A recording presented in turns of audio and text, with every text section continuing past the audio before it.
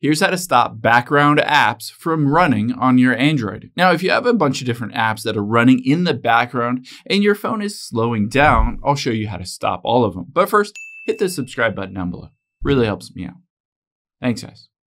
Now, the first thing we need to do is navigate to your settings. So I'm going to just swipe up and tap on settings here. If you haven't already, you need to enable developer mode to be able to toggle a few things on and off. So to do that, we're just going to go to the very bottom here, and you're going to look for About Phone and tap on that. Now that we're in here, all you need to do is scroll down, and you're looking for software information. So just tap on software information, and from here, midway down, you're looking for build number.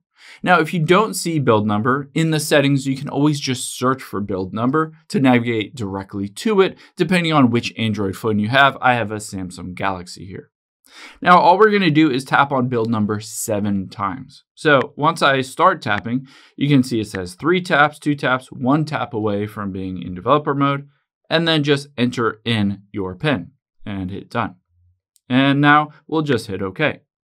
So we've turned on that developer mode, but from here, we need to just go back and get into it. So let's go to the back button and back button again. And now under About Phone, we can scroll down and our developer options. So just tap on that and you'll be able to see a long list of basically various settings that you can turn on and off. The first one that we'll go to is called Running Services, and tap on Running Services, and this will show you every single app that is running in the background.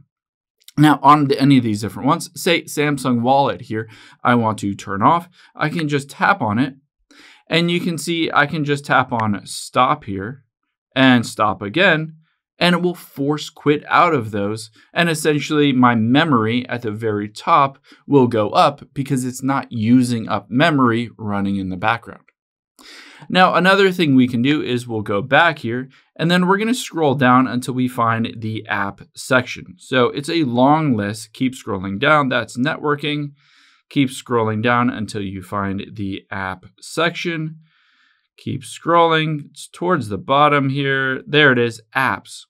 And you can see background process limit. I'm going to tap on that and it's set to standard limit. However, if you want to prevent a bunch of processes running in the background using up memory on your Android phone, you can switch it to no background processes.